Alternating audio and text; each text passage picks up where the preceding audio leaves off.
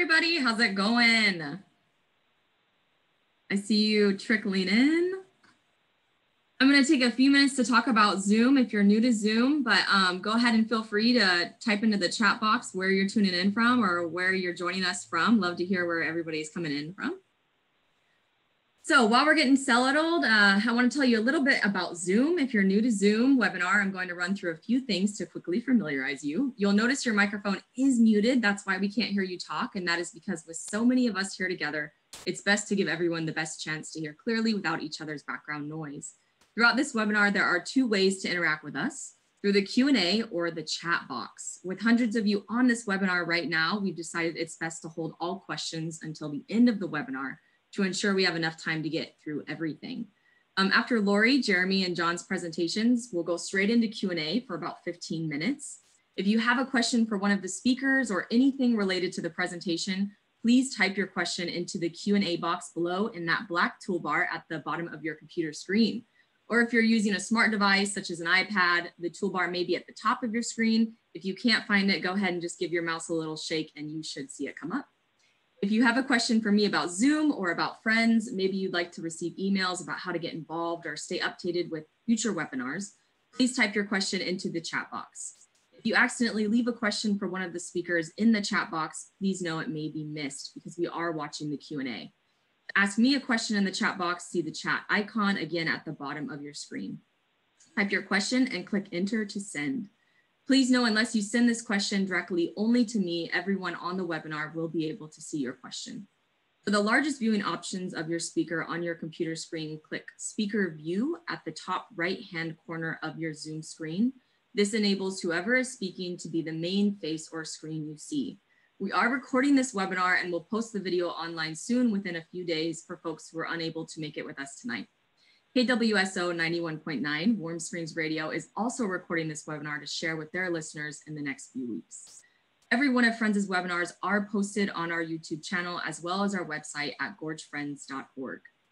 All right, I think that wraps up most of the Zoom items. Thank you for taking the time out of your busy lives to join us right now. My name is Natasha Stone and I'm your host and moderator this evening. I am the Community Engagement Specialist at Friends of the Columbia Gorge. As Friends' Community Engagement Specialist, I manage our outdoor youth education efforts and work to build a diverse and inclusive network of community partners to help protect, preserve, and steward the Columbia Gorge. We have a great discussion ahead of us with the Columbia River Intertribal Fish Commission, CRITFIC, to talk about the Pacific Northwest's most ancient native fish, the Pacific lamprey. Records of lamprey fossils have dated back as far as 450 million years. Proving this ancient fish lived amongst dinosaurs and survived mass extinctions, including the Ice Age. While outlasting countless other species, in recent times, the Pacific lamprey saw its populations decline, almost going extinct in the 1990s. CRITFIC and its member tribes, including the Nez Perce tribe, the Confederated Tribes of the Umatilla Indian Reservation, the Confederated Tribes and Bands of the Yakama Nation, and the Confederated Tribes of the Warm Springs Reservation of Oregon, have been leading a successful restoration program to keep these critical fish in the Columbia River. We are very fortunate to hear from 3 speakers tonight who have been working hard to put lamprey and other fish back in the rivers. I want to welcome Lori Porter, John Hess, and Jeremy Five Crows. Lori Porter is the Lamprey Project Lead at the Columbia River Intertribal Fish Commission. Lori has had an undergraduate degree in biology and a master's degree in cultural and environmental resource management from Central Washington University. Lori is passionate about working for the conservation of Pacific lamprey. She considers lamprey a unique and interesting fish to work with, as it is an ancient fish, relatively unchanged from its ancestors, with still many mysteries to uncover regarding its life history and behavior. Lori is enrolled with the Lakudere Band of Lake Superior, Chippewa. John Hess received a PhD in ecology, evolution, and population biology at Washington University at St. Louis, Missouri. For research, John tends to gravitate toward what he calls misunderstood species with funky teeth, having studied the population genetics of naked mole rats for his dissertation, and more recently, the population genetics of Pacific lamprey at CRITFIC. His general research focus at CRITFIC is in the application of parentage and genetic stock identification to fisheries management and understanding the genetic basis of fitness traits. Jeremy Five Crows is CRITFIC's public affairs specialist. He was born and raised on the Nez Perce Reservation. growing up traveling throughout the Nez Perce homeland with his family on hunting, fishing, and berry picking trips instilled in him a strong sense of place and a dedication to preserving the environment. This only increased while living in Norway, where he witnessed Norwegians' dedication to cherishing and protecting the environment. He's confident that he is the only Nez Perce Indian who is fluent in Norwegian. Jeremy has a degree in conservation biology from Brigham Young University. Before I hand it off to the three featured speakers tonight, I wanted to talk a little bit about Friends and how we're all here right now, just in case you are new. Friends of the Columbia Gorge is the only conservation group entirely dedicated to protecting, preserving, and stewarding the gorge. And I just realized I need to put on my presentation real quick, you guys. Real quick, let me share my screen. Perfect. And hopefully everyone can see that great. Give me a little nod if you can. Perfect. As I said, Friends led the fight to protect the gorge by helping create the Columbia River Gorge National Scenic Area over 40 years ago, and it's been working ever since to safeguard the gorge and make sure the natural wonders found today will be preserved for generations to come. Friends is entirely dedicated to protecting and enhancing the scenic, natural, cultural, and recreational resources in the gorge. With that, I'm going to hand it off to Jeremy to share your screen after I stop sharing mine. There we go. And I'm going to ask you, Jeremy, to start us off. Our first featured speaker, Jeremy Five Crows.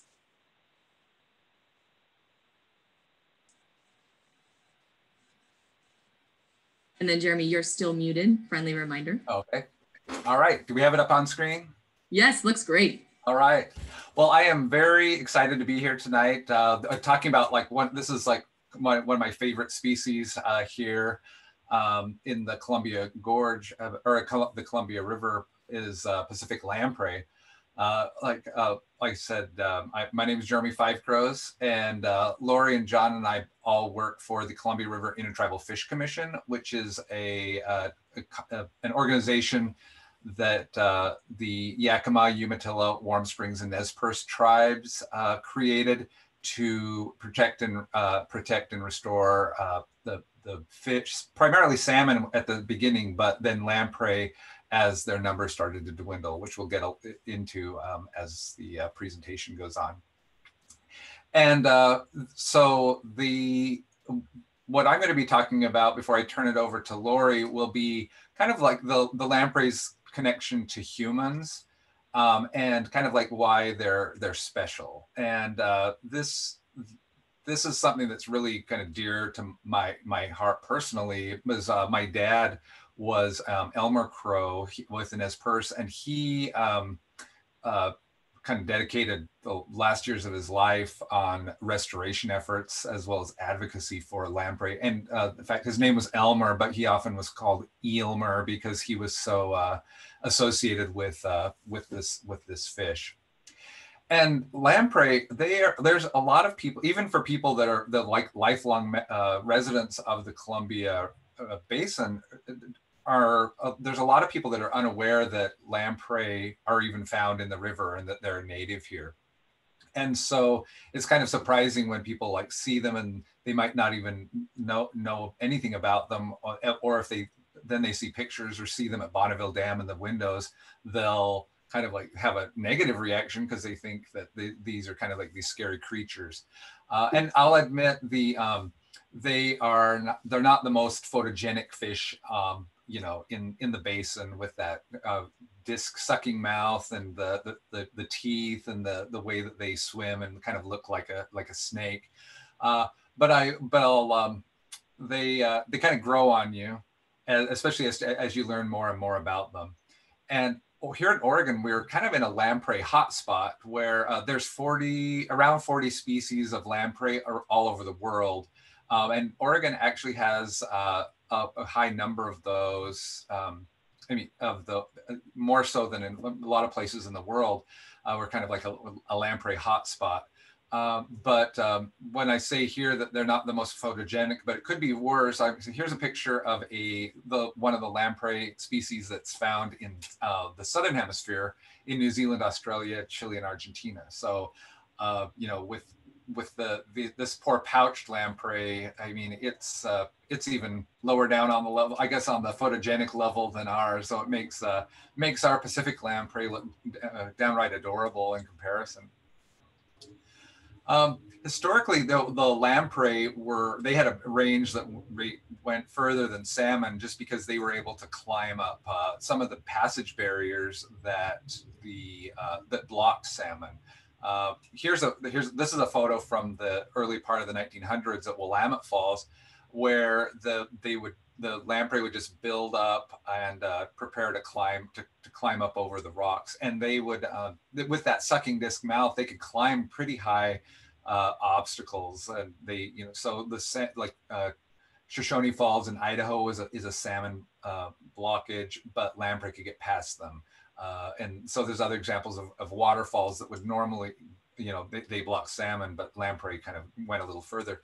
And just like the salmon, they represented a really big kind of food source, calorie source, with all these nutrients from the ocean that were returning to the river and upstream. And so just like the other foods that the tribes took advantage of, they took advantage of this amazing resource in terms of nutrients and that was coming to the river with them. So this connection to the lamprey is really strong as part of the gathering of this, as well as the consumption of this, and kind of the stories around this, our connection to this creature. This is some photos of some historical photos of lamprey harvest in various areas along the Columbia. The photo on the left of the little boy, this is at Celilo Falls, and this was a common thing to do at Celilo Falls, was to send the younger kids to gather the lamprey, because the fishing from the scaffolds right over the actual falls was pretty dangerous, and so you had to be older to be able to kind of safely navigate that. And so kids were often tasked with going to the little pools down below, where they could just kind of pick them up out of the water and do that harvest there in that way. In the upper right, you can see here's a fisher also at Celilo who is repairing a net. And in the foreground, you can see there's a couple of lamprey that are drying, that he'd caught to just dry in the sun. And then down below that is a fisher using it. This is a traditional lamprey net to fish from a canoe on the Columbia River. So once they harvested them, the two most common methods to prepare them was to stick roast them. And you see there both on the left as well as in the lower right of just over the fire. And sometimes the oil, they're very oily fish, so when they're cooked, they would put bowls underneath the cooking fish to collect that oil and use it for other purposes. And then the other method you can see in the upper right, where they were dried on racks. And but either way, they would preserve them for use, not only directly when they caught them, but for later. And this still continues on today. This is the lamprey harvest at Willamette Falls, and every year tribal members, and predominantly it's youth that are sent over, one, because it's to kind of help instill in them that connection to the resource and to lamprey, and as well as that they're the young and agile ones that can kind of just like clambering over all the rocks and getting into the little nooks and crannies to gather the lamprey that build up there. Yeah, you can see in the photo on the upper right, kind of I love the melding of the ancient and modern, with the kind of doing this ancient fishing thing of going into these pools, but like with the modern snorkel gear is kind of a nice touch, I thought. Then when they bring those fish back, they're prepared, and in the tribes of the Columbia Plateau, there's a concept called the first foods, and these are the foods that the Creator gave the people that lived on this place to provide them sustenance. And these foods are the salmon and lamprey, the game like deer and elk, the berries like huckleberries, choke cherries, and then the roots like camas, cows, and all those. So as one of the first foods, there's a lot of like kind of a very valuing of it, respect of the resource, as well as a lot of traditions involved around the use of these fish.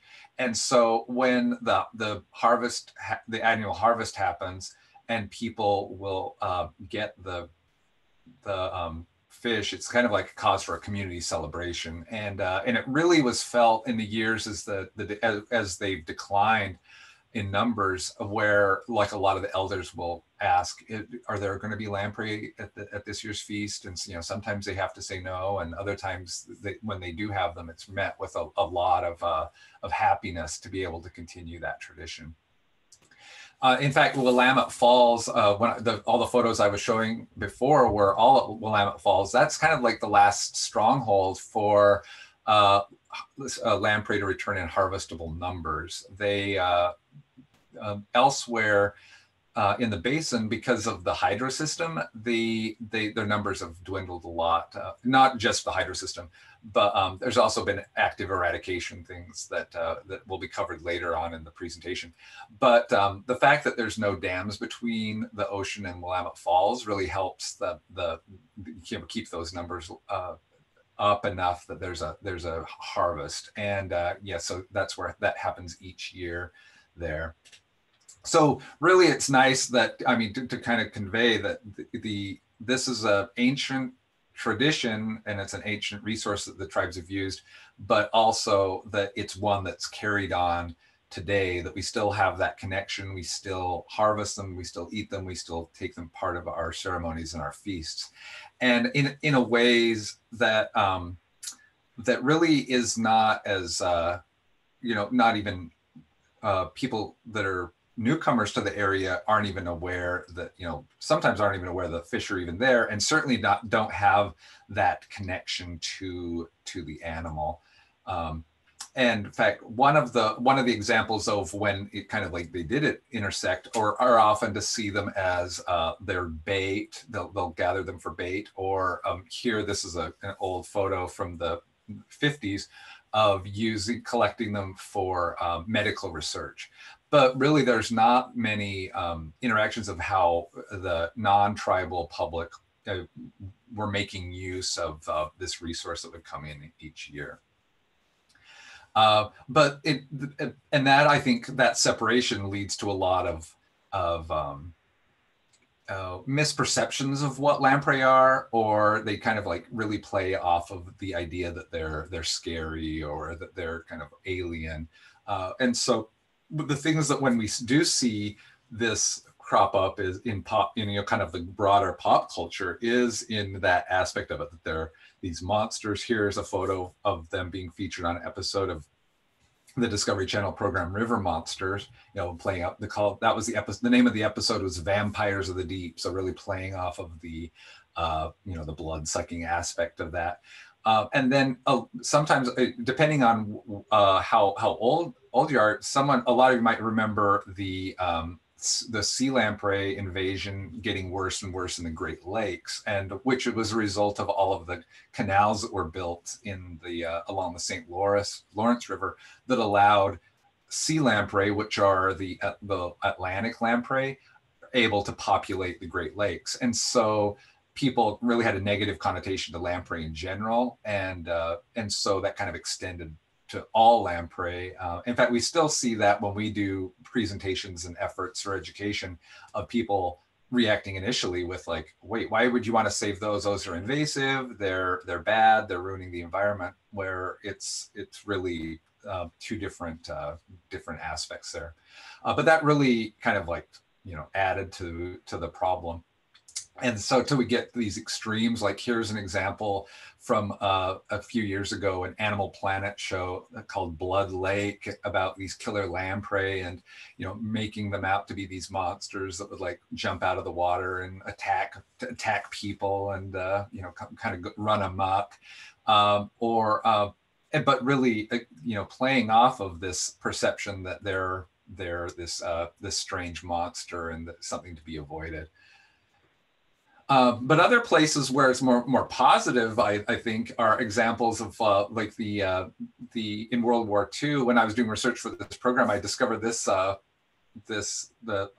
submarine that fought in World War II called the USS Lamprey, and I loved the logo for their the ship was that nice lamprey that's riding on the torpedo to sink the Nazis.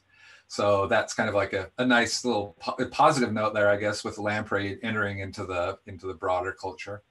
And a more recent one, which I think is funny, is this idea that there's a Pokemon, lamprey Pokemon. So it's like it's weird how doing research for this presentation, bringing up these random random lamprey connections that we still kind of see remnants of in just in our everyday lives. So these are examples of the lamprey here in America, and how the tribes are really connected to them, but the broader population isn't. But moving over to Europe, where people lived with lamprey as well, and there's whole kind of cultures and cuisines based around them that I think a lot of Americans don't even really realize. So that there's, I think whenever lamprey interfaced with human societies and cultures, the humans would utilize that resource. This image from the Middle Ages is from an illustration that's in Austria, and you can see the person that's fishing for the lamprey in the bottom is using what looks like just like what a tribal fish net is that they use right now. So that's part of like their harvest. An extreme example of this is in the city of Arbo, Spain, where in fact, if you notice that the town seal includes 2 lamprey on it, and they've built these, in fact, these date from the Roman times, but they're called pesqueras, and they are these rock structures that are man-made, that are built that are designed to kind of concentrate the lamprey to go through those narrow slots, which makes it easy for the fishers then to reach down and dip the lamprey up out of the water, just like you were seeing at Celilo Falls. And these the lamprey was like a not only just like the commoners would eating it, but it was a royal treat. In fact, King Henry I died from eating too many lamprey. In fact, that's what his actual the doctors on his death certificate said, that he died of a surfeit of lamprey. So he really enjoyed the lamprey. But it's not like the lamprey are poisonous. It's more of that if you eat that much oily food and you're not very healthy, it's not really good for your heart. So I'm not sure of all the details there. It's kind of lost to history, but and then right on the right hand side, you'll see that that's a lamprey pie that was baked for Queen Elizabeth's Golden Jubilee, and so that's still kind of like this part of the tradition to with the royalty. And an interesting thing about that particular lamprey pie was because the conditions had gotten so poor, there's not enough harvestable lamprey in England still, and so all the lamprey had to come from Canada to be baked into that. And then to this is a reminder about this, the royal aspect of lamprey. As a couple years ago when I was watching an episode of Game of Thrones, this clip came on and it totally just caught me by surprise. Excellent lamprey pie. Were you slaving away in the kitchen all day? So I was like, when I saw that, I was like, wow, that's like the lamprey have arrived, when they're right there featured in Game of Thrones. But This is how some of the dishes, lamprey dishes that are found in Europe, if you were to go to some of these places where there's lamprey as well, where you'll see the lamprey with it in an egg dish on the right from Spain, and the upper right is a lamprey and rice dish that's part of a region in Portugal is well known for. And in the bottom right you can buy tinned lamprey like sometimes they're packed in oil, sometimes in tomato sauce, just like sardines. So they're cherished in these places as well. They're really kind of part of like this broader culture of people making use of this resource. So they're very, very special fish, and we like them. We try to make use of them, and then also to protect them. So moving on, I'm going to, in preparation to turn it over to Lori, I was going to point out some aspects of them of why lamprey, what make them so special. And a lot of it is just how old and long-lived that this species is. It's an ancient family here on the top. This is a fossil lamprey, adult lamprey. That's a 350 million year old lamprey. And below is a fossilized juvenile that's 125 million years old. So, and both of these, their body, they look almost just like a modern lamprey. So they found something that worked, and they are living. I mean, so kind of like literal living fossils. And to give an idea of how kind of where that fits in terms of like what they've seen, I was going to run this timeline of the Earth since what's happened since lamprey appeared in the fossil record. So here they are at 450 million years ago, them first appearing. Then, it took 65 million years for the first trees to appear in the fossil record. Look at that. Then another 100 million years before the first beetles ever appear. And the other kind of ancient dinosaur fish that we always think of is sturgeon. So when the sturgeon appear on Earth, the lamprey had been around for 250 million years. You could see the other interesting point there too is that they also saw North America breaking off from a bigger landmass, and also that was at the time when Saturn's rings started to develop. So you don't think that these fish are older than the rings of Saturn is pretty impressive.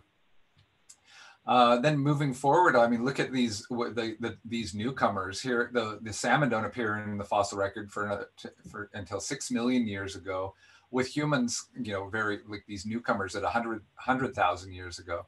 And that line, to give the idea of how recent that is in comparison for this scale, you'd have to zoom in. It's like between when humans showed up and today is that 1 pixel of that timeline. So really, they are like the elders of this area, and that's what kind of like make them special, but also to honor them. And yeah, so this is what how kind of the things that their form, they have a body type that just works for them. And so there's been when we think of all of this advances and progress that the vertebrates have made to make, fish and amphibians, those are all lamprey predate all of those. It's like they don't have jaws, they don't have lungs, they don't have limbs, they don't have, all of these things. And so they are like the very most, the very first vertebrates that showed up on Earth. And so they were very kind of like, again, like I said, there are elders here, and they're very unique, and they have a very unique life cycle as well. And so I'm going to take that opportunity now to turn the time over to Lori Porter, who's going to talk a little bit more about those things.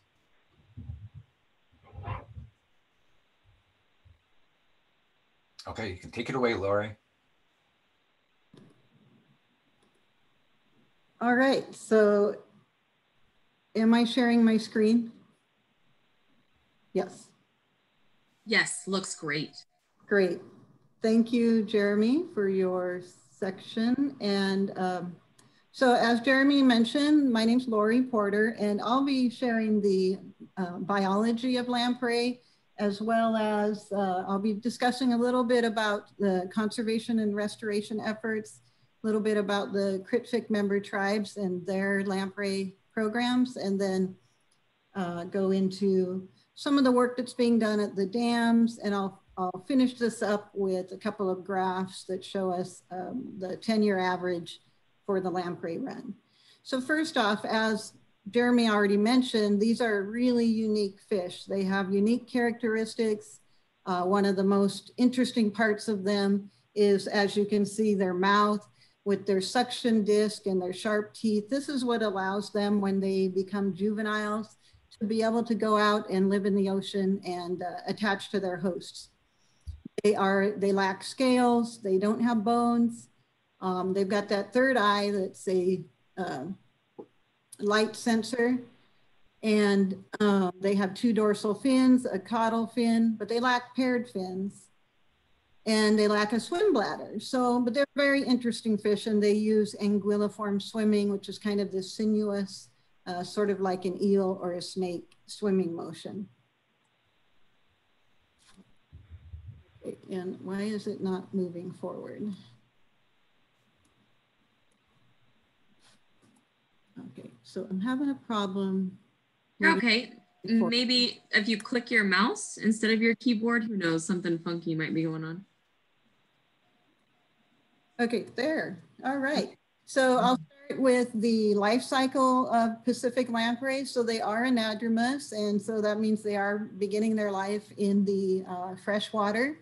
They'll become their larvae. They go through a metamorphosis where they get those teeth, and then they make their way out to the ocean. In my following slides, I'll go into more detail about that.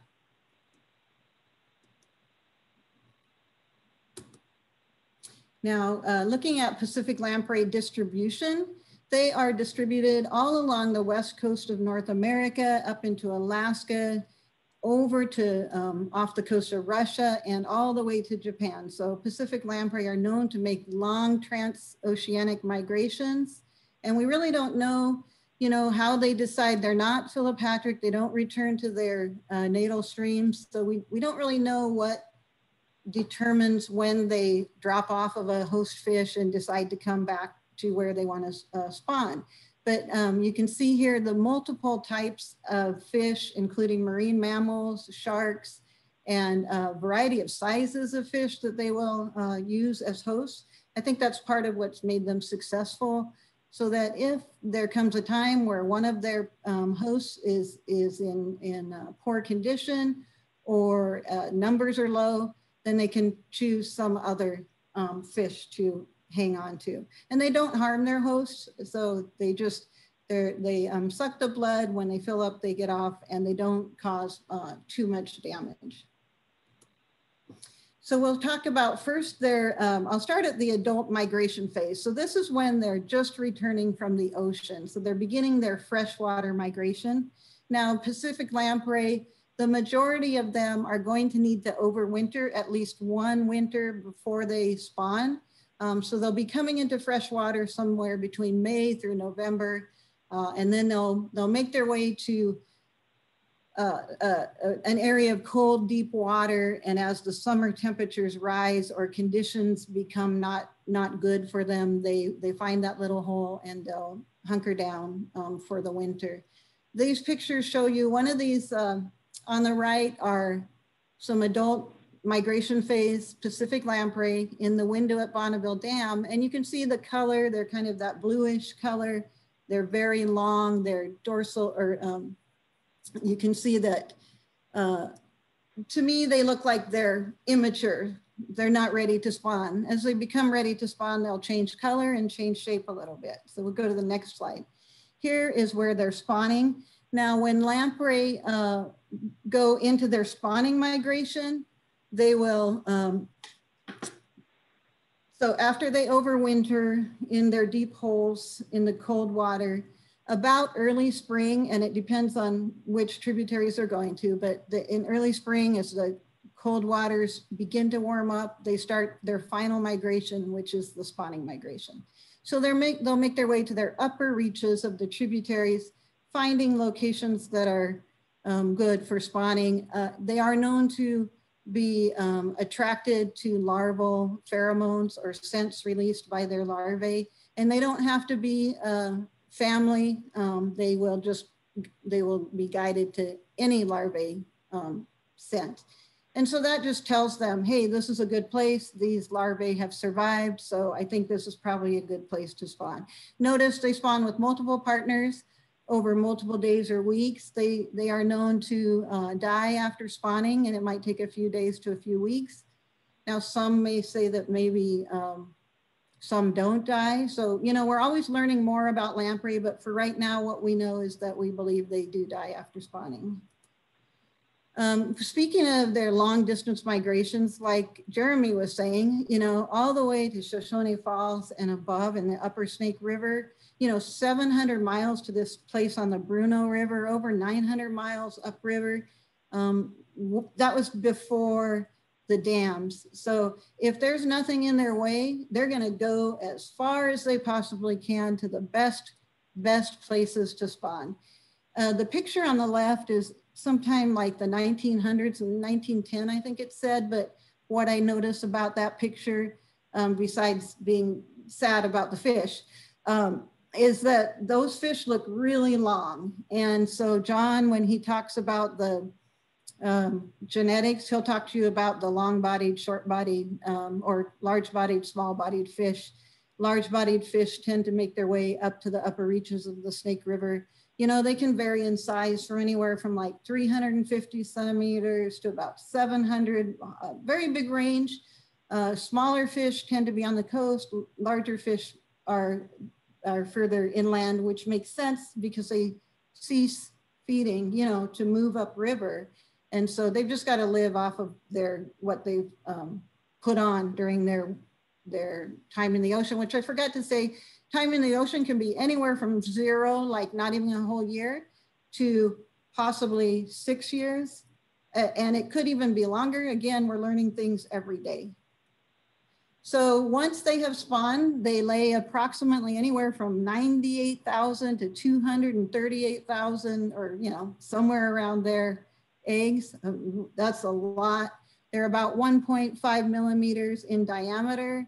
And they'll develop until about, you know, on average, on average about 19 days to hatch. And of course, it varies based on river, water temperature, and other factors. So could be a little earlier, could be a little later. And then they'll be in this pro-larvae stage for another about 15 days. So if you see this, how they're developing in that picture on the right.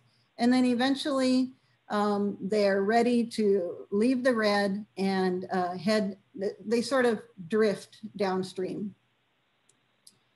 Here they are as what we call ammocetes or larvae. They've left the red, they're now, they burrow into the fine sediments, and they're often called the earthworms of freshwater, or cleaners of the streams. I like the cleaners of the streams. This is one of those things where this is how they benefit the ecosystem in which they live and all the fish that share it with them.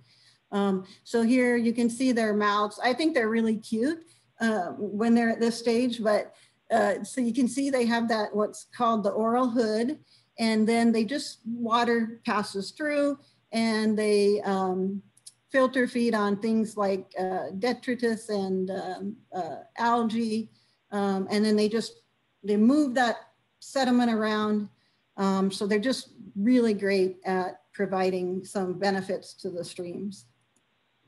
Now, at some point, they end up going through what's this metamorphosis, this transformation, and that can occur big range, you know. We've heard of some transforming at 1.5 years from artificial propagation. That's real early, but we also know now that there's some 10-year-olds that head out, that have been collected at Lower Granite Dam. So we know that, they have a big range, but here we'll say they average about 4 to 7 years before they transform. And that transformation takes about anywhere from about 105 to 150 days to complete. And here's where this is when they go from being the blind filter feeder to getting eyes, their little suction mouth, their teeth, and they become better swimmers. As ammocetes, they're not really, they can swim, but that's not what they're not really swimmers. But when they become transformers, yes, they can swim. And they also, though, ride along on debris and vegetation when there's big freshets, when there's, those spring floods. And so to say when they leave the fresh water is, it just varies. You can't even put a date on it. But some areas like out of the Umatilla River Basin, those fish tend to come out in the winter at those big freshets. Winter could be, I could be saying December, January, February. And then in other areas, they're coming out later, spring, February, March, and then there might be some summer pushes. So, it just varies. But anyway, talking about their length, they're about 150 millimeters in length. And at this, when they're these transformers. When they were larvae as ammocetes, when they're just about ready to transform, they're a little longer sometimes. They shrink a little bit. So I'm making the circle. I've just circled this back to the ocean. So that transformer, it went 115 days. It got ready to be in the estuary. It hopped on some kind of fish. And then as it grows, it drops off and hops on other fish is what we believe. And so here there's some lamprey on a whale's tail. Now these might not be Pacific lamprey. The whale could be, but so this kind of tells you, wow, how far is this lamprey going? And when does it decide to drop off? And where is it when it drops off? So these are all questions that are not answered. Now we're going to move into what I said, how I said, now we're going to move to threats. But this the first predation slide is two things. It shows that they experience a threat because they're predated on by a lot of animals, fish, and birds. But what it also tells us, one, they buffer salmon from predation. So if you don't have a lot of lamprey, your salmon they're going to suffer because lamprey, everything likes to eat lamprey. They're like that fat hot dog to eat. And so you can see the larvae are eaten, the juveniles, and the adults. So they also provide marine derived nutrients to fresh water. And not only that, but now these mammals grab it, or the birds grab that fish, and then they take it back to their nest when it drops down on the ground. This provides fertilizer to trees, plants, vegetation, etc. But I love the picture in the lower left because that shows you that's a seal or a sea lion. Could be, I think, a sea lion. But anyway, eating a lamprey, and then eagle stealing it from them. So, this just tells you how important they are. So now, but also predation's a threat because they're predated on, and so that hurts them. And also, especially with non-native fish, or non-resident fish in the Columbia River. So, but other threats that we see here, multiple threats. So passage is one of the biggest, climate change, water quality and quantity, dewatering. So that picture on the right-hand side, this is a canal being dewatered, and they're rescuing the ammocetes, the larvae that are in that sediment, and thousands upon thousands are desiccated when things are dewatered, or when dredging occurs and the dredging material is dumped out on the earth. Thousands upon thousands. But anyway, and then also things like road crossing. You look at this culvert here. Now you can see, lampreys can't jump. They cannot jump. The only way they move upstream is swimming and are sucking onto things and using their mouth to take them upstream. So for that culvert, unless it had a ramp, as long as it has water, sure, they could get through it, but it doesn't have a ramp, so there's no way to do it. Also, the one on the left, those are larvae at screens there at the dams where they get hung up on the cooling water strainers at the powerhouses. And so the Corps has been working on finding solutions to that.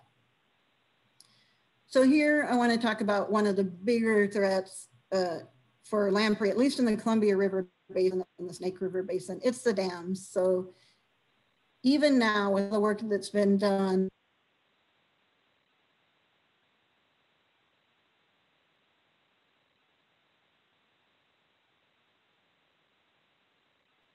you know, this is an average, that's 50 at the Dalles, 25 at John Day. By the time you get to Low Bennett Dam, you know, 1, 0. And so there's work that needs to be done. Now on the right-hand side, I'm showing something that's, there's good news.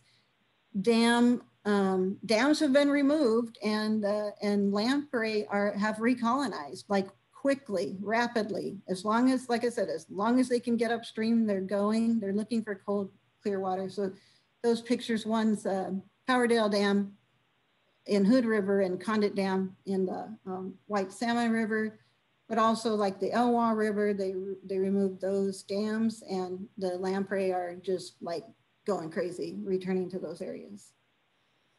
So speaking about dams, so the Corps of Engineers, the Army Corps of Engineers through the Columbia Basin Fish Accords have been performing improvements to the Columbia River dams.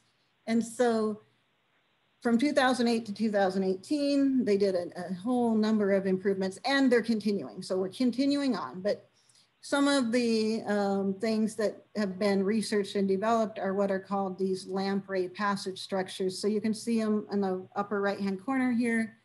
And then on the left, you can see some lamprey climbing those ramps.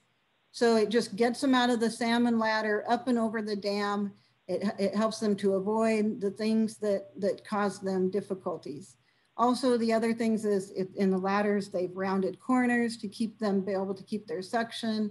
They've added keyhole entrances so they don't have to try to make their way up to the taller locations. And they've adjusted flow at nighttime when it doesn't affect salmon.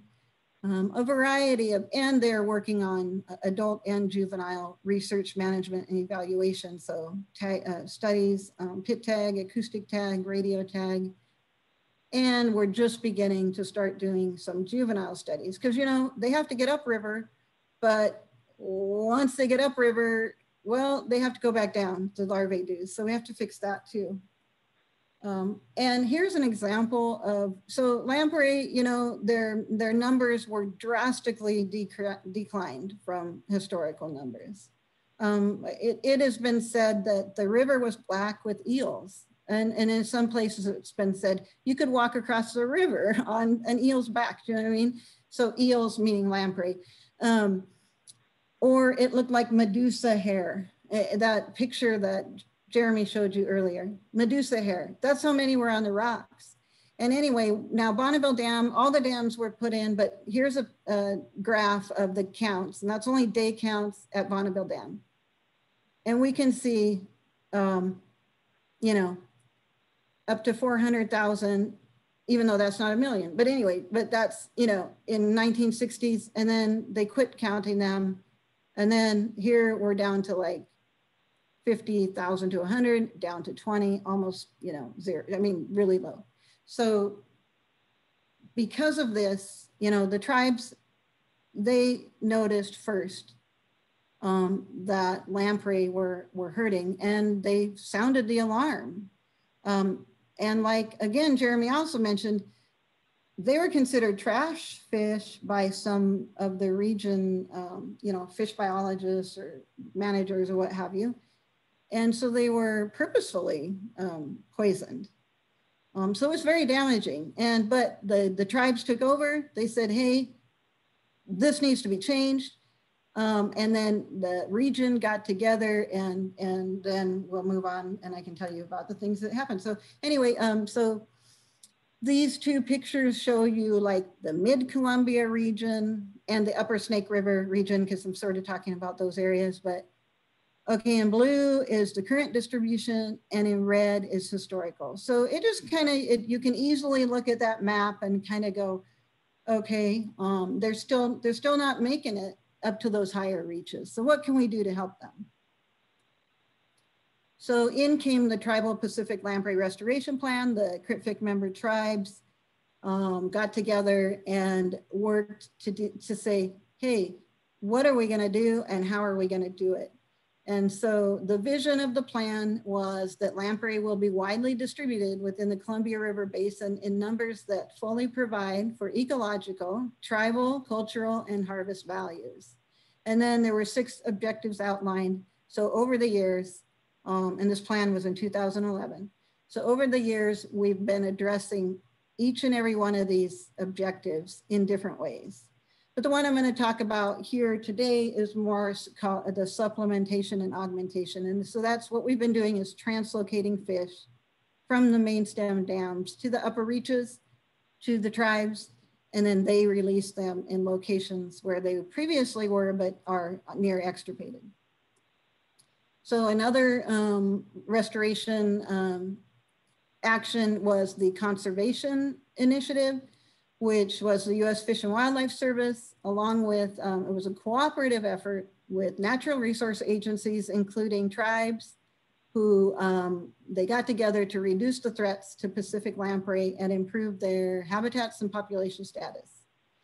Part of that initiative was that a conservation agreement where that was to promote the implementation of conservation measures in Alaska, Washington, Oregon, Idaho, and California.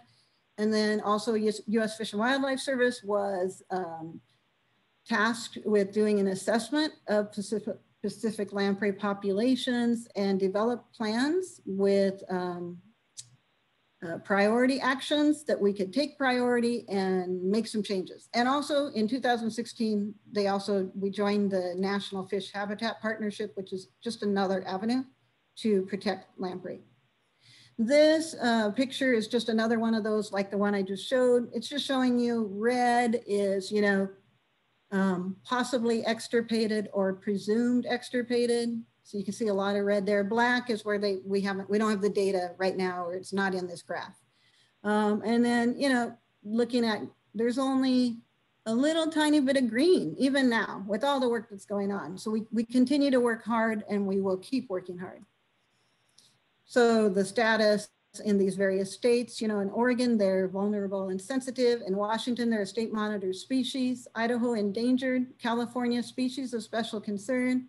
Alaska, species in need of conservation. And the U.S. Fish and Wildlife Service, a species of concern. So everyone knows they need help. And agencies and the region is working really hard, and especially the tribes who have led and continue to lead in protecting these fish. So now that I'm speaking about the tribes, I'm going to have 4 slides here, one for each of our tribes and their lamprey projects. So the Umatilla tribe, restore natural production of Pacific lamprey in the tribe's seeded basins to self-sustaining and harvestable levels, and evaluate success of restoration to inform management for potential application elsewhere. So Umatilla tribe is one of the tribes that does participate in translocation. And so annually since the year 2000, they've been releasing fish in the Umatilla River Basin, Grand Ronde River Basin. It's a few hundred to a few thousand a year. It just depends on the run that year. And that's how we get our percentage of how many the tribes can translocate. And next, I'll talk about Yakima tribe. They are another tribe that is doing the translocation, and theirs is to restore natural production to a level that will provide robust species abundance, significant ecological contributions, and meaningful harvest throughout the Yakima Nation ceded lands and in their usual and accustomed areas. And again, and the Yakima tribe has been releasing in multiple locations from the Yakima River Basin and beyond Methow. There's a whole list of locations they've released at. And again, same thing, each of the tribes gets the exact same percentage of fish each year based on the run. Nez Perce tribe, another translocation tribe, theirs, now, you know, their fish have to get up all the dams up to the upper reaches of the Snake River and the Clearwater River, and they really suffered. They suffered. So the mission, thwart further local extirpations, prevent loss of pheromone migration cues from larval lamprey, maintain some level of production in the Snake Basin until main stem passage improves, restore lamprey related ecosystem values to promote diversity, productivity, and ecosystem health, and preserve cultural values associated with lamprey. Now, the Warm Springs tribe, they are not a translocation tribe. They have not needed to translocate. They still have some good populations of lamprey in their areas. And so what they work on is the Willamette Falls. They do abundance estimates, not abundance, escapement estimates there at Willamette Falls. You can see on the right-hand side, that's Carson McVeigh. He's collected some lamprey and now he's releasing them upstream. And the lower left is the creel surveys for the harvest at Willamette Falls. So they're measuring the fish, they're scanning them for pit tags, and so they can record all this data. They also look at status and limiting factors in the Deschutes River, 15 Mile Creek and Hood River subbasins, and along with others, contaminant analysis, and a variety of things. Now, talking about translocation, so like I said, this guarantees that adults will get upstream past the dams. It provides for increased larval abundance. We know that way if they successfully spawn, that provides some larvae. Hopefully that provides some pheromone scent that will guide or cause adults to want to reach those locations, and it will increase regional and range-wide adult work we do in the Columbia River Basin, you know, in areas wherever you recall the first map, everyone is benefiting from the work that's being done in the Columbia River Basin. Everyone is benefiting. And so here's just our lamprey collection crew at one of the dams. So I think I told you we collected Bonneville, the Dalles, and John Day dams, and then moved them upstream. And again, they only are released in locations where they previously used to be. And it has to be, the habitat has to be in good condition. So we're not trying to bring them upstream and then just dump them somewhere they can't survive. It's very important that they survive. So this map just shows the number of locations where releases occur, and then also it shows us where the e-fishing is done, where we collect, and not to mention out in the ocean, we have received some genetic samples from out there. Okay, and so also let me just check my time real quick. I think I'm doing okay. So two of the tribes do artificial propagation of Pacific lamprey. And so we're still in only phase 1 of our master plan for Pacific lamprey artificial propagation, translocation, restoration, and research. The Umatilla tribe and the Yakima Nation are both involved in this research. They are actually world renowned now for their work. The first of their kind to do this with Pacific lamprey. So Ralph Lampman and Aaron Jackson and their crews, they all have participated in this, and also Mary Moser, NOAA Fisheries. So we're just now getting to hopefully get to do phase 2, which is releasing our larval lamprey, outplanting them. We're finishing up environmental compliance, and if all things go as planned, the first releases will occur in 2021. And the other purpose and need for this artificial propagation is to have fish to be able to do some of our biological research and our passage studies. So other things that we do, radio and pit telemetry, spawning surveys, genetic monitoring, larval distribution and abundance, and juvenile outmigration. And I'm here to the last 4 slides, which basically just kind of put your mind on what you see. These are 10-year averages.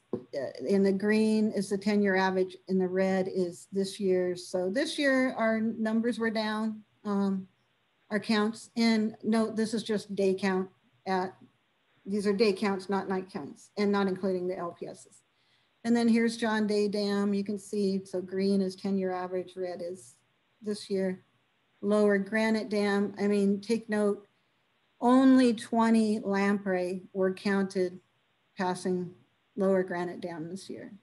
So thus the need for translocation and artificial propagation until we can get lamprey above all these dams.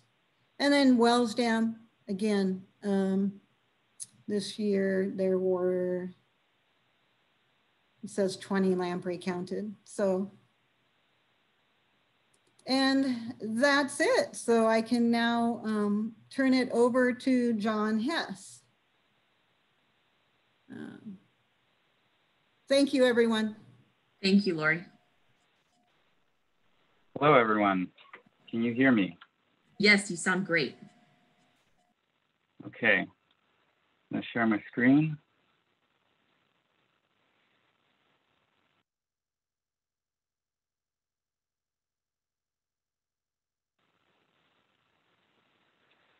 Okay, I'm going to share with you some recent research results that Cryptic and its member tribes have been involved in.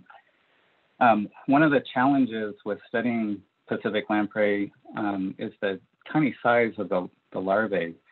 And this really makes physical tagging impossible. You can imagine a radio tag being attached to a larva. It's almost comical. But we've been developing DNA fingerprinting as a way to track larvae and other life stages, and have had some success with that. So that's what I'm going to be talking to you about today.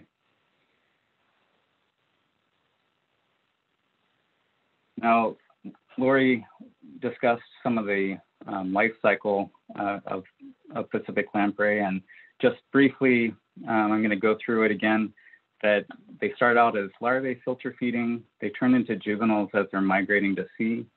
They spend some time in the ocean feeding parasitically, and then the adults return to the freshwater, they overwinter, and then they spawn and die.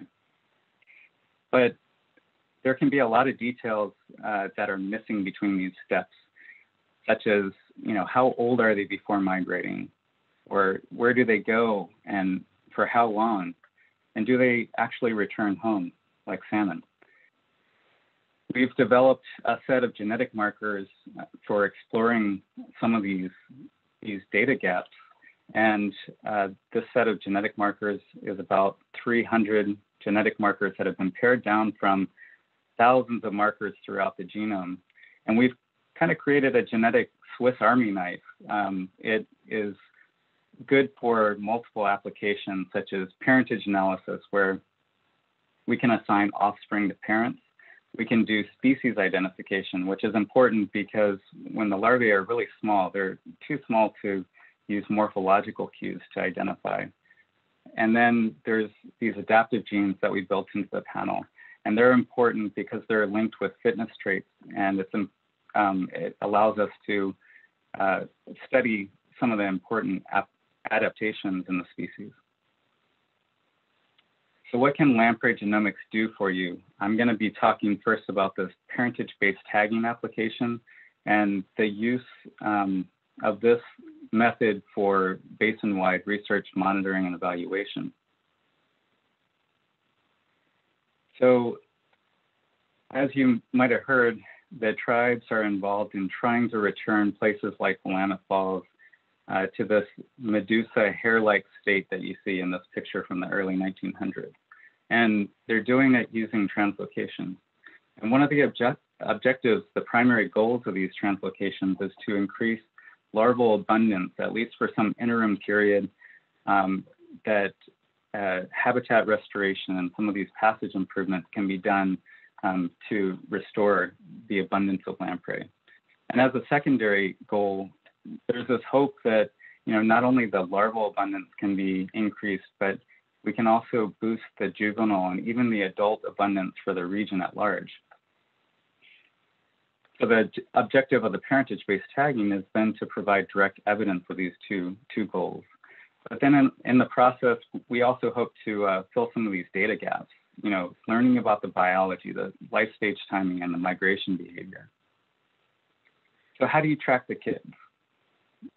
Well, if you're a helicopter parent like myself, you can use a GPS watch.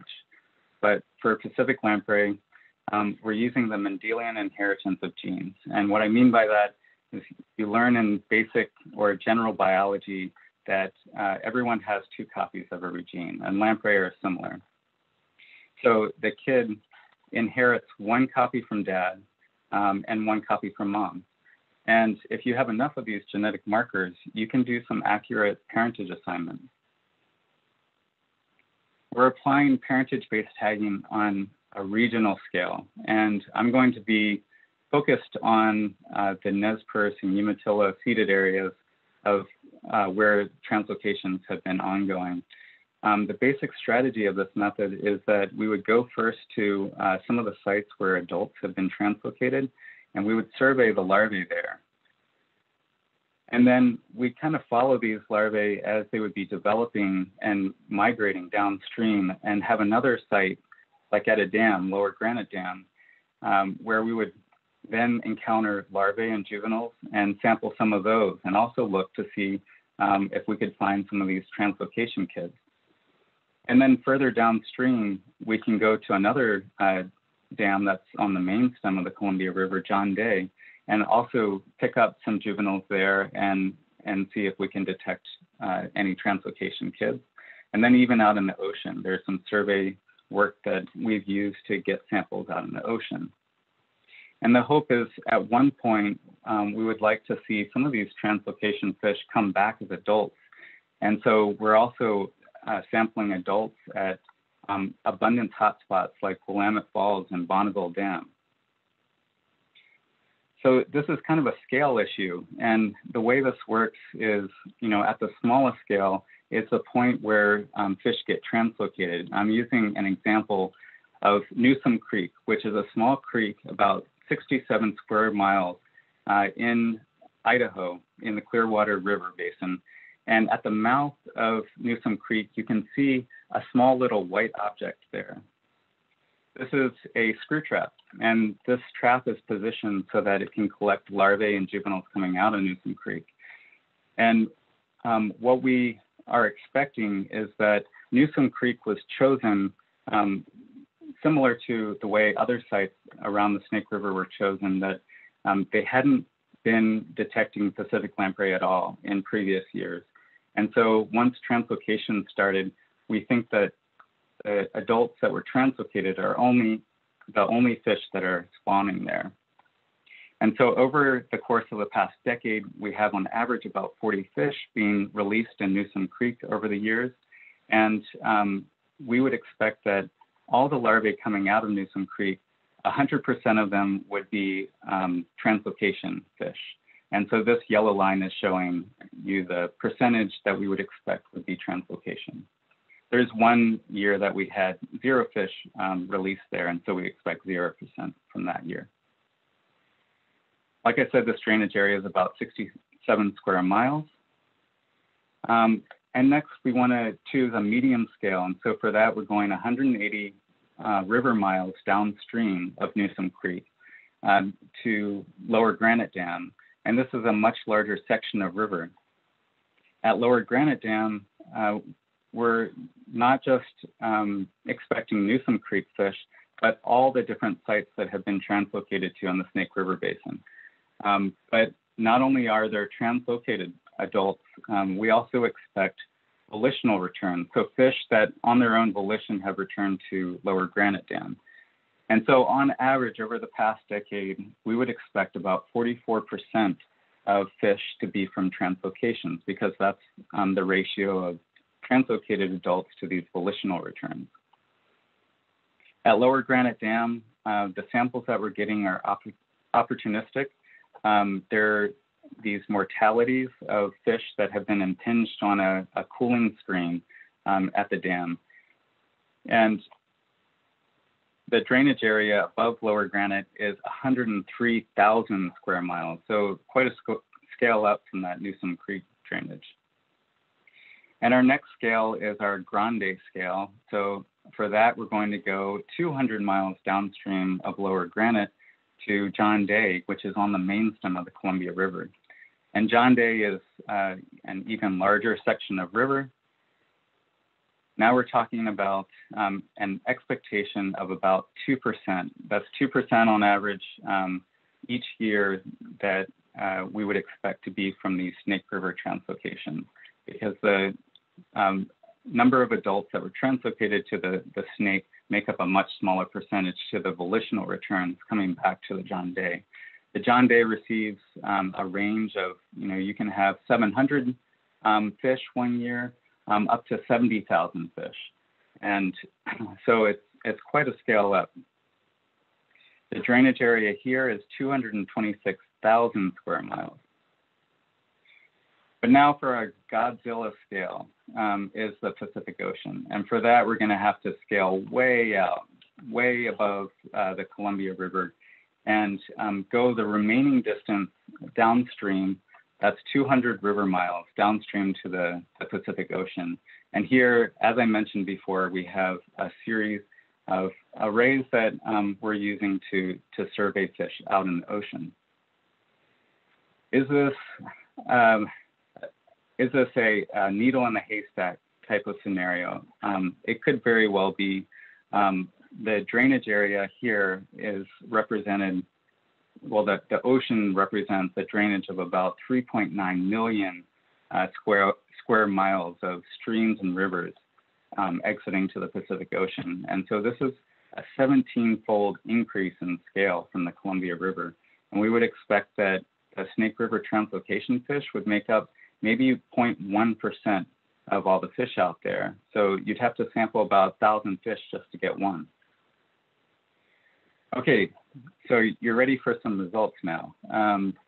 So going back to the smallest scale we have is Newsom Creek. And we're also not only going to this scale, but we're going to start from the very initiation of translocations. That was in 2007 when 50 adults were translocated to Newsom Creek. It took a while before seeing any larvae that came out of this system, but in 2012, a bunch of larvae came out in the screw trap, and NESPR sent them to us. We genotyped them, and 100% turned out to be the offspring of these 50 adults that were translocated back in 2007. So 100% assigned. And then that would be age 5. In the next year, another set of larvae came out in this trap, and they would be age 6, and 98% of them assigned back to this first set of adults in 2007. Over the subsequent years, the numbers diminished from this cohort, but even up to 2017, they would be age 10. They were still trickling out as larvae from the system. When we consider going downstream to Lower Granite, this solid line shows the relative proportion of this same cohort at Lower Granite, and they actually peaked at age 9 in 2016. And so in summary, you have 5-year-olds exiting Newsom Creek. They're traveling 180 river miles downstream, and at age 9 on average, they're passing Lower Granite Dam as juveniles. And so that's a remarkable transformation and journey. Was this a boost to larval abundance? You bet.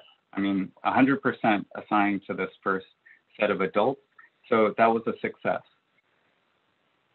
But in order to see if they're having any kind of boost to any of the later life stages, we have to scale up and go downstream. And to do that, we look at Lower Granite Dam, and we're not just considering Newsom Creek, that cohort anymore. We're considering all translocation kids coming out of the Snake River and passing Lower Granite Dam. We started surveying at Lower Granite in 2011. We didn't see anything from the translocation. Until about 2013, we saw 2% of all the juveniles there being attributed to these translocations. And then by 2018, a fifth of all the fish passing Lower Granite Dam as juveniles were coming from these translocation fish. So was this a boost to juvenile abundance? It wasn't quite what we were expecting. We were thinking that it would be more around 44%, but it seems to be increasing each year, and we're hopeful that that increase is going to continue. But this is possibly a boost to juvenile abundance. I still have to remind you that we were getting opportunistic samples, and all of these were unfortunately mortalities on this turbine stream. So we weren't sure if all these translocation efforts were futile and they were just getting screened out of the system and not going any further downstream. So in order to answer that question, we had to scale up again.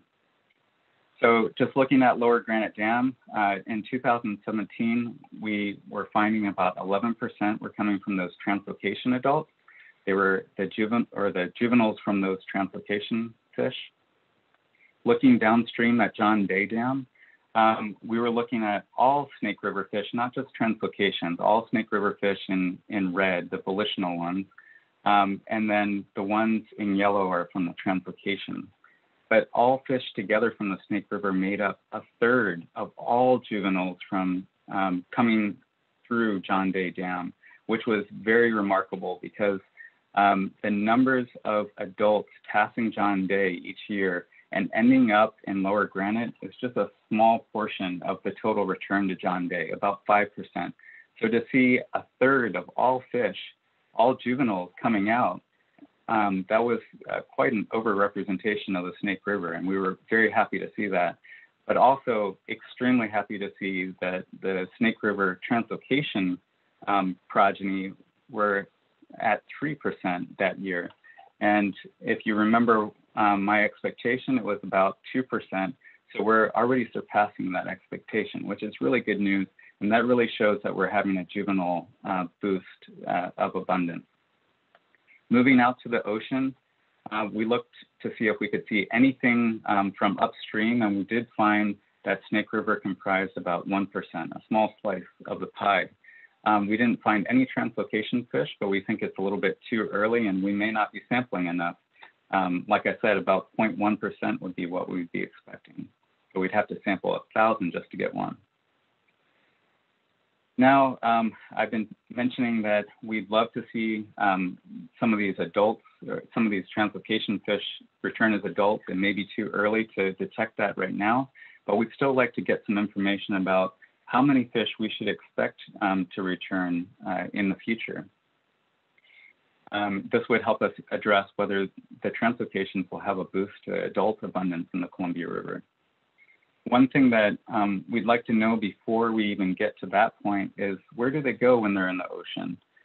We don't really have a good sense of the overall average of where they're being distributed, but one of the extreme,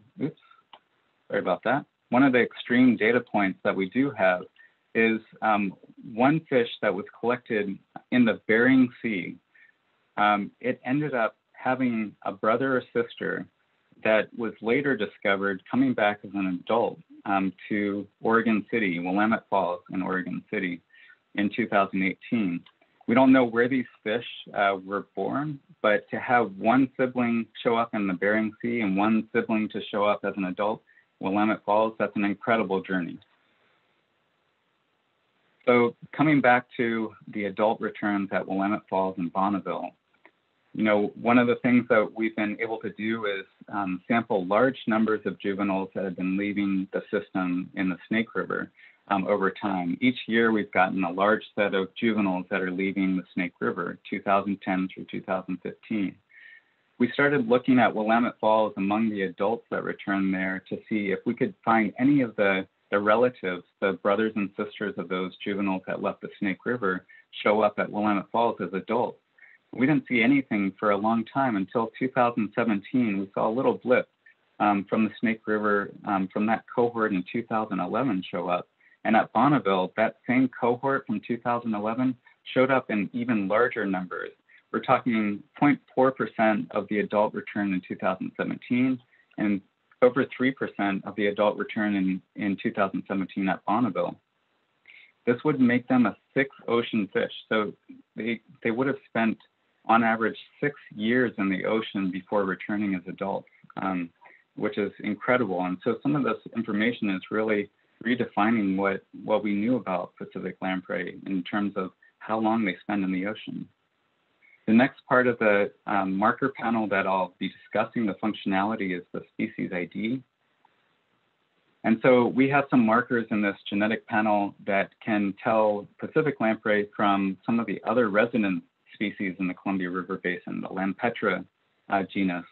And with this genetic marker, Pacific lamprey have these 2 blue copies of this marker, and Lampetra have these 2 green copies. It's a highly accurate marker. What we can do with it is use it to understand the species distribution of these various lampreys.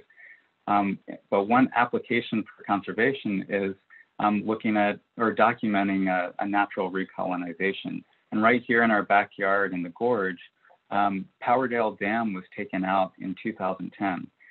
In 2012, fish or larvae were found just upstream of that dam site, and 60 of them were sent to us. We genotyped them, and we found that most of them turned out to be Pacific lamprey. So this is one tool that we have to document natural reintroduction.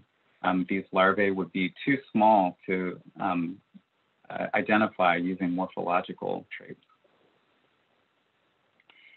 So the last part of my talk is the futuristic part of the talk, where we're predicting fate based on genotype.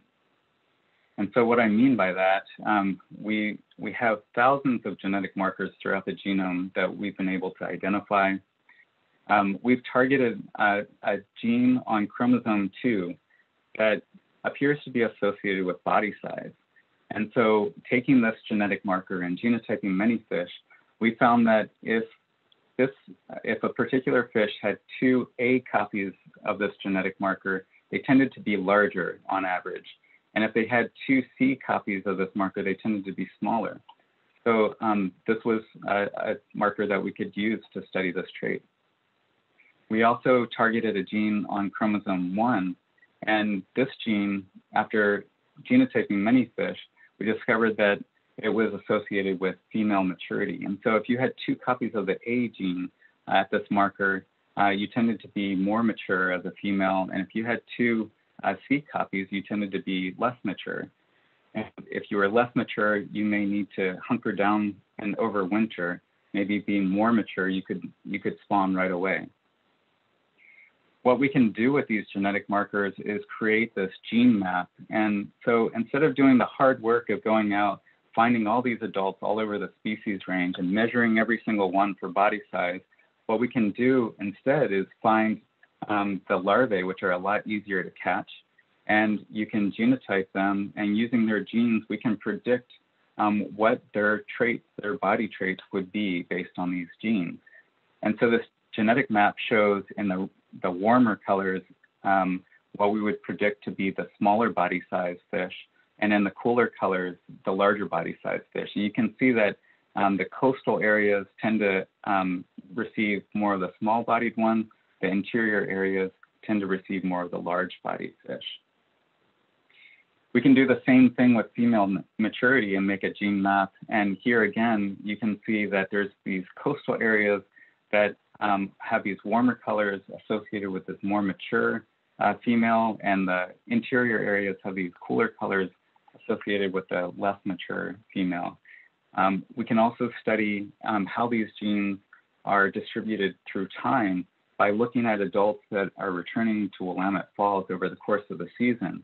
And so here we have plotted out over the course of weeks, these adults returning and what their genes are saying that they are. And the more mature fish are coming in earlier in the run versus the less mature fish are coming in later.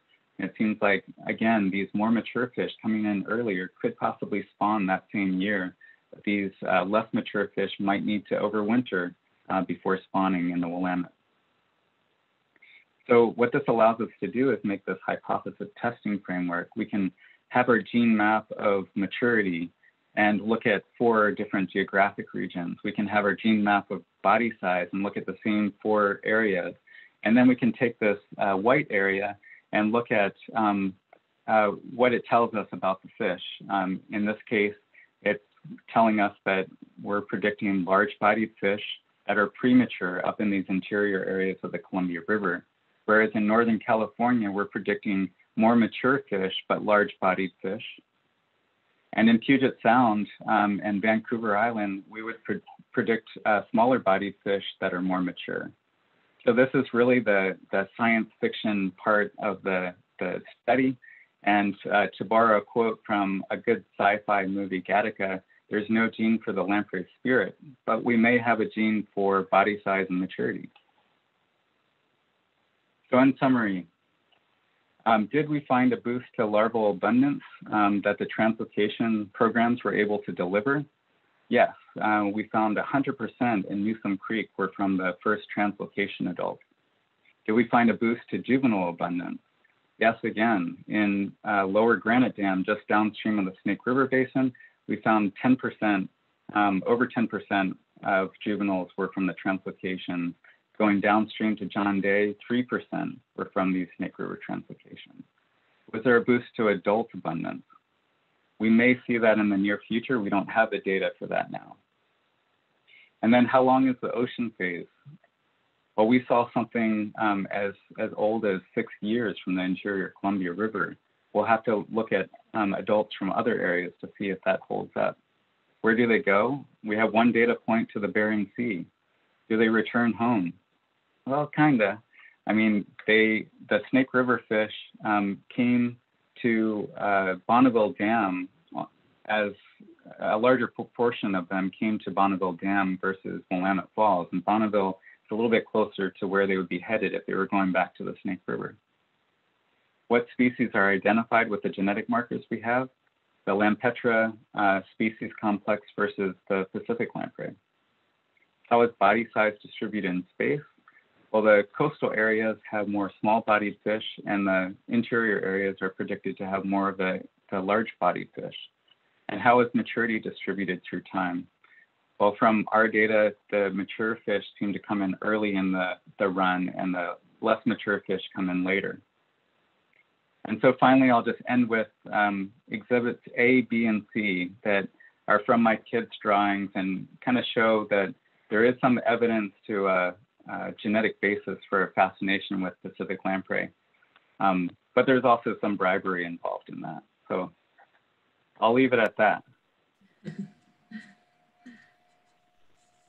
Thank you, John. All right. So I get to be the final, like kind of the wrap up here. And yeah, thank you, Lori and John. And hopefully everyone got kind of like a little snippet there of like what this amazing creature is and the kind of the science and research going into them that are really not very well understood just because they've kind of been the forgotten fish. So what I'm closing with is actually just a couple of slides about some of our work of like what, you know, including stuff that we're doing this tonight of educating people about lamprey, because I think that like those pictures that John Stoddard drew of lamprey, like once people start learning about them, they kind of get intrigued by them and are kind of like even kind of fall in love with them. And so a big part of what I do in public outreach about lamprey is really just kind of introducing people to these creatures, and then they take over from there and kind of give that charm. A couple of years ago, it was in 2018, the CRITFIC partnered with the Oregon Zoo and the U.S. Fish and Wildlife Service to bring lamprey to the Oregon Zoo. And we really, I mean, if you haven't been to it, I highly recommend it. It really merges not only the biological aspects of the fish and the level of things to protect them and things are being done, but also weaves in a whole story and narrative about the tribal connection to lamprey. So you kind of get to learn this, the connection there. And since then, I've talked to the zookeeper, and she said that there are multiple times where she's overheard kids saying that that's their favorite thing at the zoo. That's the first thing that they want to see when they come to the zoo. It's a lamprey. So we're kind of like once these kids are introduced to them, they hopefully will become future lamprey advocates, and to befriend this species that need all of our help. And hopefully you got a little taste of that as well tonight, that it kind of piqued your interest in these creatures and efforts to restore them. So in closing, actually, I'm going to show just the last it's about 2.5 minutes of a video that we produced in a couple years ago about lamprey and lamprey restoration that the tribes are doing. And this really, I think, kind of encapsulates some of this work and why we do it.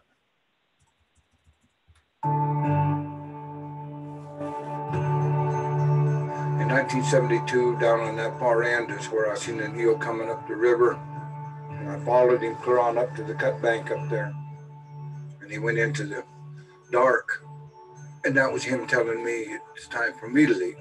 I followed him as far as he wanted me to. But then after I thought about it, what it was all about, it was someone talking to me saying, we got a problem. And that was the last eel I've seen in here. And that was in 1972.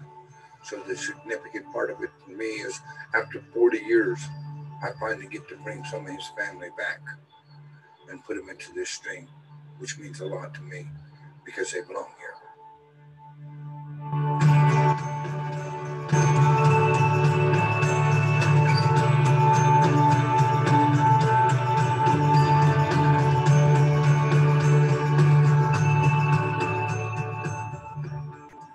Journey. It's been a long battle. Back when this started, I knew if I said anything, all they would have done was throw me in the bucket as being a rowdy Indian. So we came a long ways. The whole idea of this is for lamprey to come full circle, and not just the Umatilla River, but the Columbia Basin, and not just the Columbia Basin, their entire range. And we're getting those fish and we're placing them right in this prime spawning habitat. We've been out planting lamprey here since 2000. We've been monitoring adult returns. Every year we'd see about 5, 10, maybe 15 adult lamprey return. And this year we had 129 lamprey return in the Umatilla River. It gives us a sense of hope that this might be possible, that we might be going down the right road here to bring lamprey back.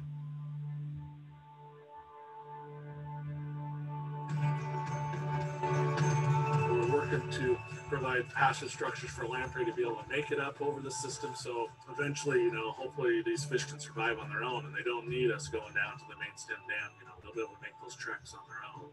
Improvements that we're making here in the Umatilla and improvements that other tribes are doing in other basins in the Columbia, may not be things, that we get to see the benefit of, in our lifetime.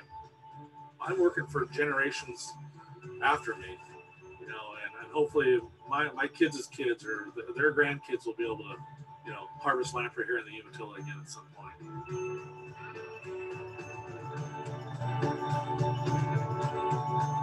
It's a milestone for me because it's just a beginning.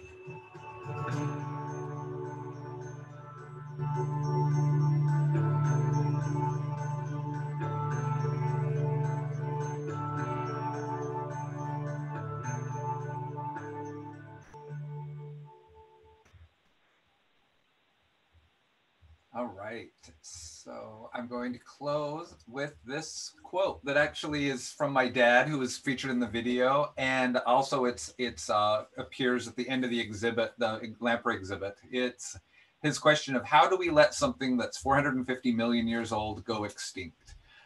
So I hope that this presentation's inspired you to kind of take up the charge with us, because we're only by working together are we going to be able to protect something, or protect these creatures, and say, you know what, they've been around here for this long and they're not going to go extinct on our watch.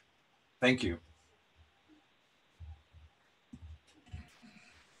Thank you, Jeremy. Thank you so much. And if all of you don't mind turning on your video so we can see you again, thank you so much, Jeremy, Lori, and John, for the amazing work that you and CritFic are doing to restore lamprey. We have some questions for you, and thank you to everyone who sent in a question. We're going to now open up for Q&A. And again, reminder just to send in your questions to Q&A and not the chat box so we don't miss them. And we're just gonna jump right into it real quick. So here we go. For either of you, how do you cook lamprey and how do you clean them prior to cooking? Well, I guess I can start with that. Generally, they're cooked with, I've seen over, like showing the pictures over fire, so they can kind of drip down and roast because they're a very oily fish, or dried are the most common ways. But I've seen them like people grilling them on their barbecue or whatnot as well. And then cleaning them is actually a little bit simpler than even a fish because they don't have any bones. So once you slice them open, you just need to take out the guts, and there's not really anything else that you have to do to prepare them. I've actually cooked them on a Traeger before, and Bobby Begay always told me that the notochord was a natural thermometer because it pops out when they get done. And then we have another question here. I've heard that salmon do not eat after they return from the ocean to spawn. Do lamprey eat after they return? They do not eat. They cease eating out in the ocean. They drop off their host, and then from that period on, they don't eat even for up to 2 to 3 years.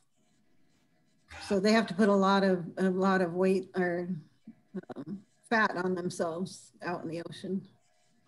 And also on that regard, the zookeeper at the Oregon Zoo said that they're the easiest animals that she has to care for because she doesn't even have to feed them. And how actually that program is really nice, where they've partnered with the Umatilla tribe, and that's where the lamprey come from that are on exhibit. So they will generally, the lamprey, they'll capture them, and then they have to hold them in facilities to overwinter and until they're ready to spawn, and then they'll take them out into the wild to spawn. So when they do the initial collection, instead of taking them to their holding facility, they'll take 5 or 10, however many at the zoo, bring them to the zoo where they just get to hang out in the kind of the luxury of the Oregon Zoo. And then when they do the next collection, they just come and swap them. In fact, the first grouping that had been on exhibit, they were retrieved and they got to spawn in the wild in nature on the Umatilla Reservation. So it's that's awesome. And then from Kathleen, again for anyone, how closely are they related to eels? I think I tried to type that in. So eels are bony fish and rayfin fish, so they're in a different place on the tree. Lamprey are at the base, being the agnathans lacking jaws and bones. So not closely related at all, even though they look so very similar. Somebody asked about the eel that you have in sushi, and it's not lamprey. It would be raised in a freshwater farm. So. And then I see a few questions about people are really trying to understand how do they get up the falls. So, once they let go of suction, how do they clamp again? Like, how does that work? Do they just go really fast? Pretty much, and they kind of do a thing with their bodies where they we should have a video of that. It's very interesting. They use their whole body to move themselves up, not just their mouth, but. Yeah, it was like a little snippet of it in the final video. There was a couple of scenes where you saw them doing that. But yeah, and you can, if anyone's interested in watching that whole program, it's available on the CryptVic website. If you search lamprey, it's a link so you can watch the whole thing. And apparently the climbing ability of Pacific lamprey is not common among lampreys. There are not many other species that can climb a vertical surface or, a vertical face, a rock face like Pacific lamprey can. sea lamprey didn't get into the Great Lakes because of being great climbers and getting over Niagara Falls. They got in there because of the canal system. Mm-hmm. And then Mark, this is from Mark, with the proposed removal of 4 lower Klamath dams, what predictions can we expect for lamprey populations? I think that for one thing, you know, opening up all that available habitat way up into the interior of the Klamath is likely going to be similar to the way Columbia River operates, in that the Snake River Basin used to get some of the largest lamprey because, you know, they had the longest distances to travel, and it really required a large fish to make it up there. And I would imagine that the Klamath River Basin would be opening up habitat that would promote some of these large fish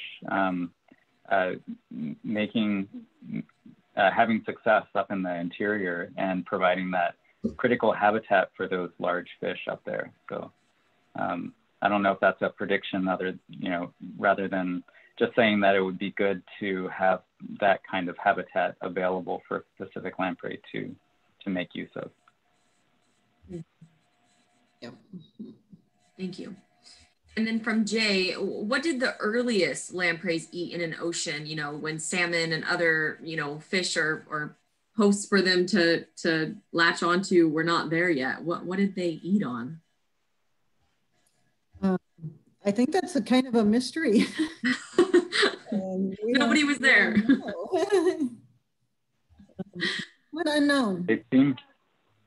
They seem pretty flexible, though. I mean, to have so many different prey species today that Lori showed in her slide, you know, even the whales seem to be a potential prey item for lamprey, or at least a means to travel. So lamprey are definitely the highest predator out there in the ocean.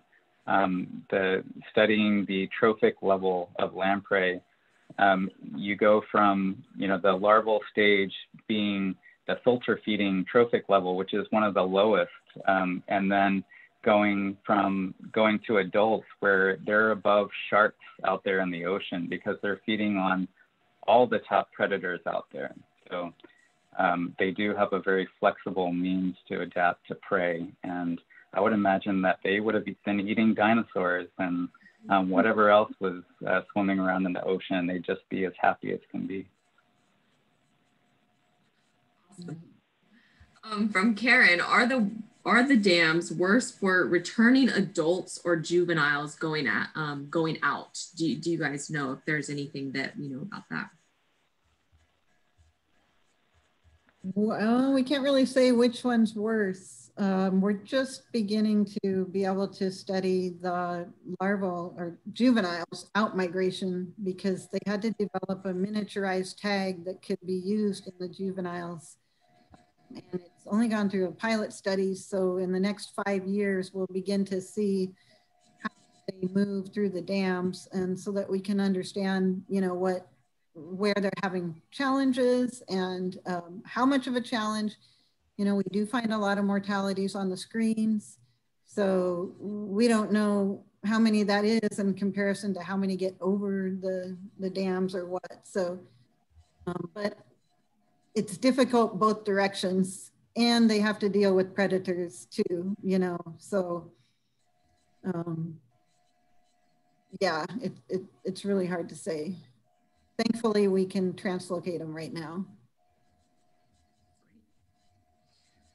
From Tom, I assume lampreys are getting to the upper Willamette. What is the impact of large wakes from boating on the lamprey? If any.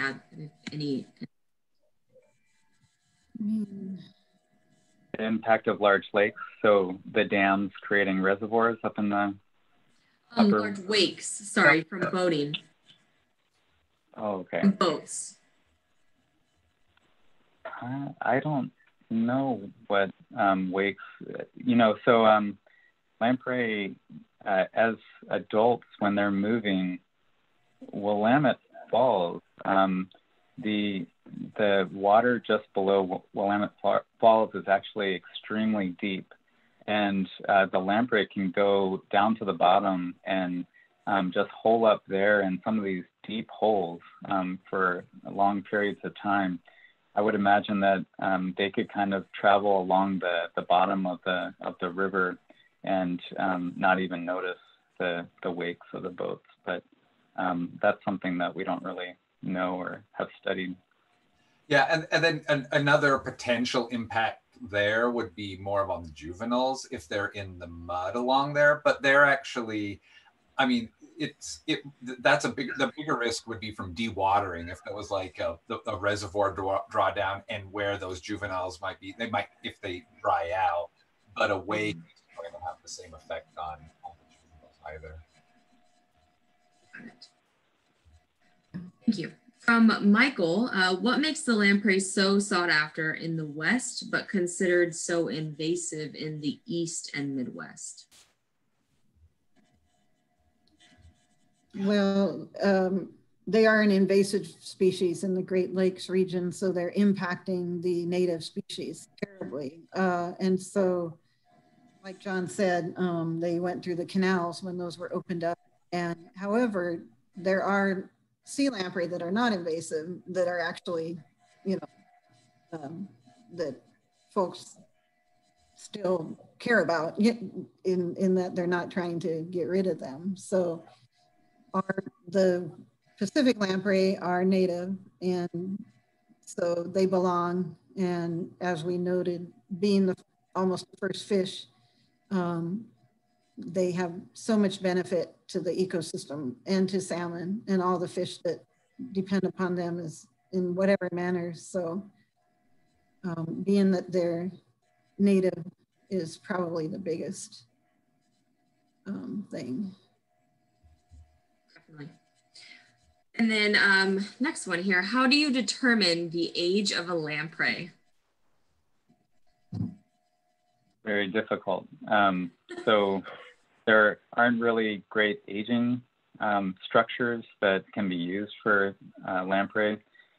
In bony fishes, scientists have been able to use the ear bone, the otolith, as a good aging technique.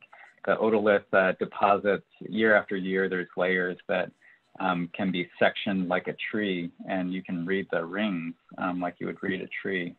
But lamprey don't have that, and the analogous structure in lamprey is the ear bone equivalent is the statolith, which is kind of cartilaginous, and it does not deposit each year of its life, and it's very difficult to age with.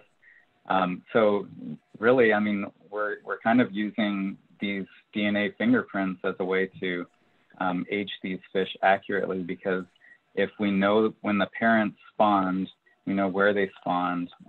Once we assign their kid to those parents, then we know the age that the kid was. So the parentage analysis is actually providing us a very nice, accurate way of aging them all throughout their lifetime. And we should be able to get a total age once we start seeing adults return from these translocated parents. But it'll take a while. Their life cycle is a lot longer than we were expecting.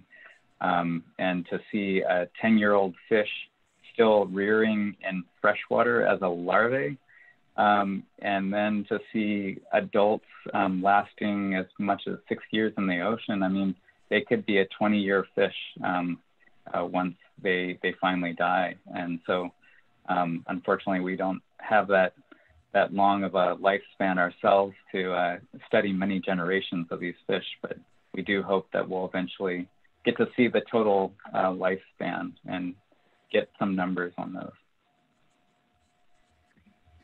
And then I just want to say thanks again, everyone, for sending in your questions. We can only take one or two more because I'm looking at the time and we've got to end it, but thank you again for sending them in.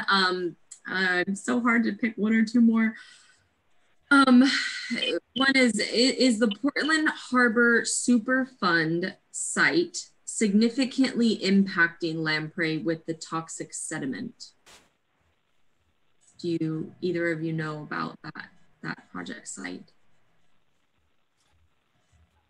Well, we do know that lamprey use that area and they migrate through there. It's a migratory corridor, as well as a place where we would expect larvae to be in that segment. And then there is monitoring going on. So yeah, it has to affect them for sure. Yeah, particularly like the juvenile, like the adults, they don't eat, they swim more in the water column. It's not like they're like down in the kind of rooting around in it, but like those poor juveniles, they're like literally buried in that sediment and they're filter feeding through those very, contaminated sediments. So kind of getting a dose right, just from living right in the problem area, which also makes a problem too with like cleaning up the Superfund site of how much that will impact, because if there's potentially a decade's worth of 10 different years juveniles that could be living in that same stretch, and you just pull it all up to like take it to a landfill, you could have potentially taken away a decade's worth of juvenile lamprey. Mm-hmm.